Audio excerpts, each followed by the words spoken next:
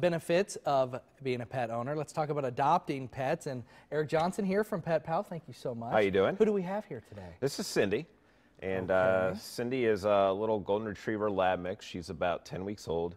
And she actually has two siblings back at the shelter named Marcia and Jan. So we have the Brady clever. girls, yes. Very cool. So tell me a little bit about Cindy. What kind of dog is she? Is she calm? She seems a little nervous. Well, right now she's just waking up. I woke her up early this morning to get down here. And she's actually very active, typical puppy. Her siblings are the exact same way.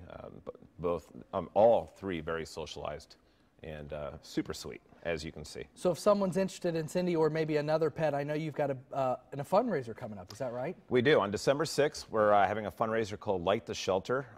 We're selling strands of Christmas lights for just $5 to help brighten the holiday season for these little guys.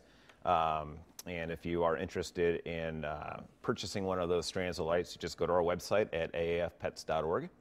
And we're hoping to have enough strands of lights at the shelter to light up that night so that you can see it all the way from downtown Cincinnati. Awesome. And Eric, I know I always like to mention this. If someone's interested in adopting a pet, you guys make it pretty easy. Is that right?